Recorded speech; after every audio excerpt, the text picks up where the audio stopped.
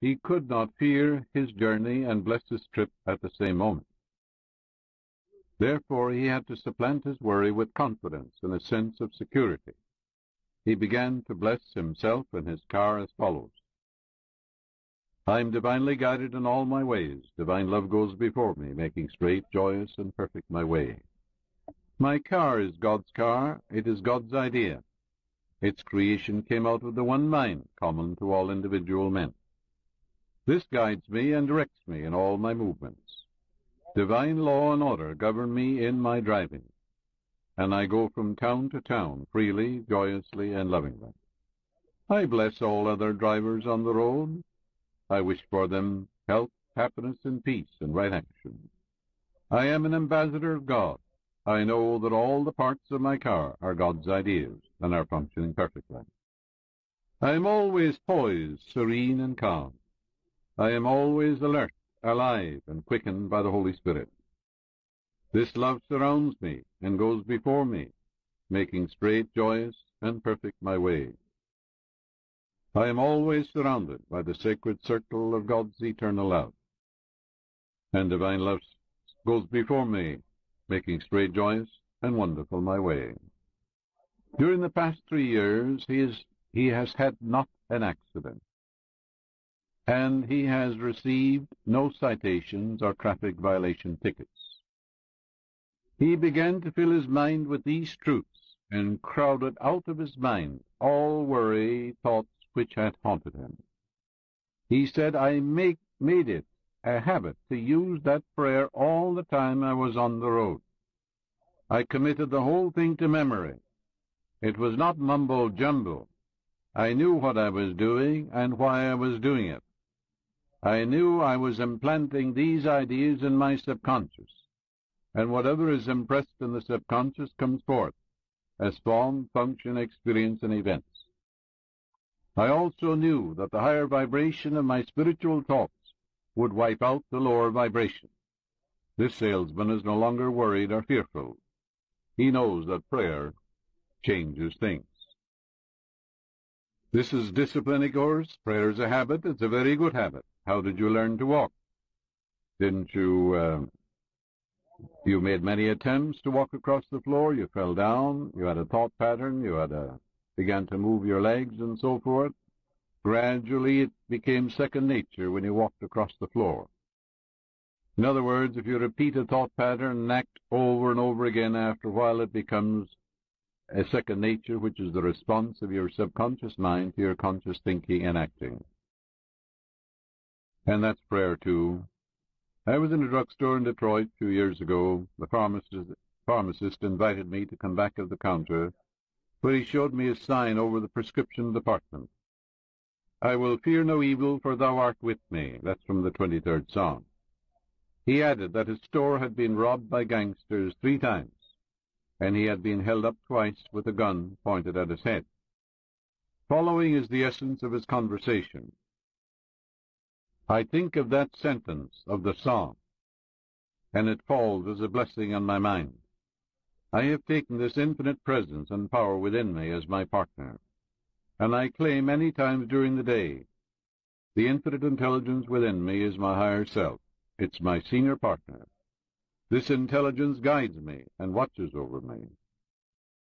His power and wisdom are instantly available to me. I am not alone. Now I feel secure, because I know God's circle of love surrounds the store, myself, and all my customers. I make this prayer a habit. I will fear no evil, for thou art with me. Thy rod and thy staff, they comfort me. Goodness and mercy follow me all the days of my life, for I dwell in the house of God forever. The house of God is your own mind. Your mind is where you walk and talk with God, for God is that supreme intelligence, that boundless wisdom within you. It's locked in your own subconscious depths. The pharmacist met the problem of anxiety and worry, and he overcame it. During the past 4 years, he's had no trouble and has prospered beyond his fondest dreams. He realized that his worry was irrational thought. It was due to downright laziness, and he became a straight-line thinker. Are you a straight-line thinker? Behold, I stand and knock at the door. If any man will hear my voice and open the door, I will come in and sup with him, and he with me. This is telling you that there is an infinite intelligence, a boundless wisdom, which men call God, knocking at the door of your heart. It opens with an inside latch. All you have to do is let it in, and contact it with your thought.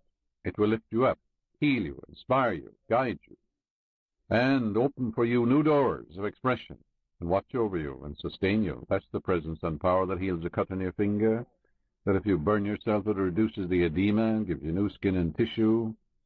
It's that which started your heartbeat and watches over when you're sound asleep. Now, it's just the same as if it were not there, except you use it. That's why I say worry is laziness. A school teacher told me that the way she overcomes all her worries is to take her worries apart. She holds them up to the light of reason, dissects them, and cuts them up into small pieces. She's a smart school teacher. And then she asks herself, are these real? Where do they come from? Do these worries have any power? Is there any principle behind them? With her cool, rational thought, she dismembers her worries and realizes they are shadows in her mind. Fallacious and illusionary. No reality, just shadows in the mind. And a shadow has no power, has it? Well, that's what worry is. It's a shadow in your mind. It has no reality, no principle behind it, no truth behind it. Her final summation is, imagine an educated school teacher like myself worrying about shadows which have no reality. She concludes by laughing her worries away. So these worries, what are they? A conglomeration of sinister shadows. I sent a friend of mine to see a heart specialist, as he was worried that he had a bad heart. The specialist took a cardiogram and told him that his heart was normal, and that his only problem was that he suffered from emotional spasms and seemed to be unreasonably obsessed with the idea that he had a bad heart. The doctor told him that he should artfully and subtly instill in his mind the contents of the 27th Psalm until he let go of his false idea. In a few weeks' time, he broke the spasmodic grip. He practiced the great law of substitution by repeating the good idea over and over again until the mind lays hold of the truth which sets you free and serene. That takes a little work, but you can do it. That's why I said it's discipline. It's a willingness to do it. Say, I'm going to overcome this. I'm going to meet it head on. It's a shadow in my mind, and I'm not going to give power to shadows. So these emotional spasms, you see, were due to that. He was obsessed with the idea he had a bad heart. He didn't. So he was completely healed. He was healed of what? A false belief in his own mind. A short while ago, a man with a seemingly well-adjusted and composed personality came to see me, very worried and anxious because his personal doctor had told him his blood pressure was over 200, and that he should take it easy and relax more. He said to me, I can't take it easy. I have too much to do, and the pressure in my organization is terrific. He was really suffering from a long-mounting accumulation of petty frustrations and worries. I expounded on the great truth that every fact of life is under the control and influence of the law of change. The old hymn says, change and decay all around I see. O thou who changeth not, abide with me. Well, God changes not. I, the Lord, change not. The same yesterday, today, and forever. The Spirit within you is always the same. Spirit is without face, form, or figure, timeless, changeless, and ageless. Surely no one listening to this cassette thinks God is an old man up in the skies outside of yourself. God is the very life principle in you. It grows hair on your face if you're a man, and your head too, and grows your nails, and watches over you when you're sound asleep. For he who watches over Israel neither slumbers nor sleeps. That presence and power within you never slumbers or sleeps. If you want to wake up at 2 in the morning, it wakes you up on the dot, doesn't it? If your child is sick and you're dead tired and sound asleep, and you're supposed to give that medicine to your child at 3 o'clock, or the fever of the child goes up, that subjective intelligence wakes you up, and you're able to minister to your child. That's the presence and power of God within you. So this presence changes not. It's always the same, today, yesterday, and forever. But all conditions, circumstances and events are subject to alteration. Every created thing will someday pass away. The age-old maxim, this too shall pass away, is always true. But your mind and your spirit, personality of you, will never pass away. You'll have bodies to infinity.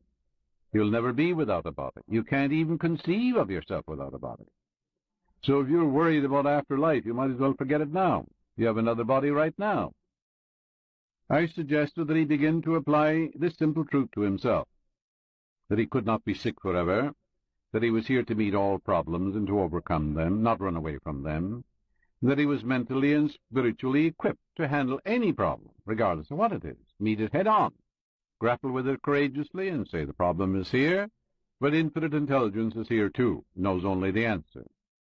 The first step was that he had to abstract his attention from his ailments and business difficulties and trust the creative intelligence within him, which made his body, to heal and to restore him.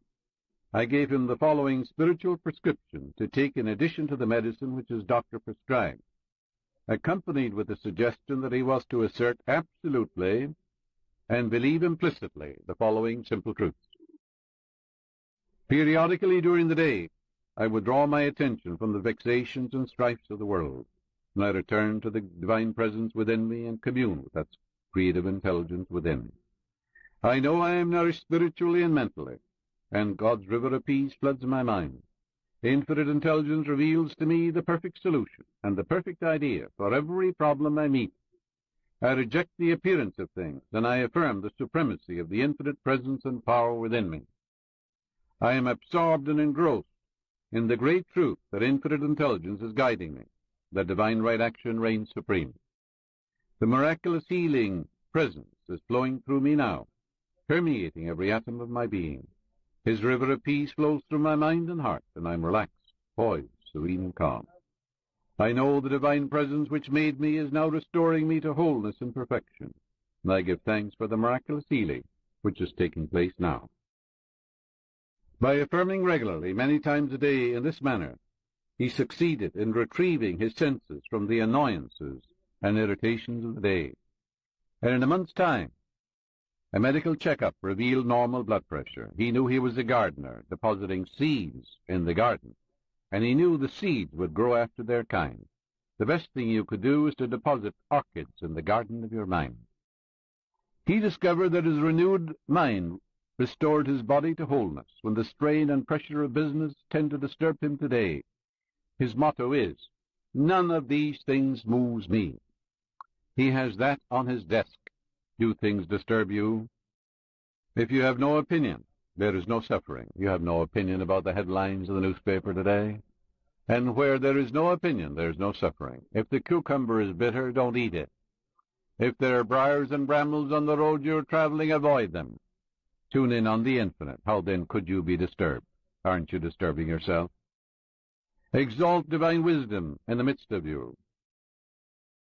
Say to yourself, I will lift up mine eyes unto the hills, from whence cometh my help.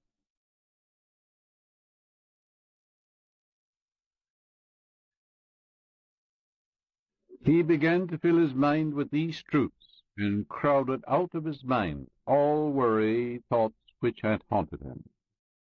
He said, I made it a habit to use that prayer all the time I was on the road. I committed the whole thing to memory. It was not mumbo-jumbo. I knew what I was doing and why I was doing it. I knew I was implanting these ideas in my subconscious, and whatever is impressed in this and quickened by the Holy Spirit. This love surrounds me and goes before me, making straight, joyous, and perfect my way. I am always surrounded by the sacred circle of God's eternal love, and divine love goes before me, making straight, joyous, and wonderful my way. During the past 3 years, he has he has had not an accident, and he has received no citations or traffic violation tickets. He could not fear his journey and bless his trip at the same moment. Therefore, he had to supplant his worry with confidence and a sense of security. He began to bless himself and his car as follows. I am divinely guided in all my ways. Divine love goes before me, making straight, joyous, and perfect my way. My car is God's car. It is God's idea. Its creation came out of the one mind, common to all individual men. This subconscious comes forth as form, function, experience, and events. I also knew that the higher vibration of my spiritual thoughts would wipe out the lower vibration. This salesman is no longer worried or fearful. He knows that prayer changes things. This is discipline, of course. Prayer is a habit. It's a very good habit. How did you learn to walk? Didn't you, you made many attempts to walk across the floor. You fell down. You had a guides me and directs me in all my movements. Divine law and order govern me in my driving, and I go from town to town freely, joyously, and lovingly. I bless all other drivers on the road. I wish for them health, happiness, and peace, and right action. I am an ambassador of God. I know that all the parts of my car are God's ideas and are functioning perfectly. I am always poised, serene, and calm. I am always alert, alive,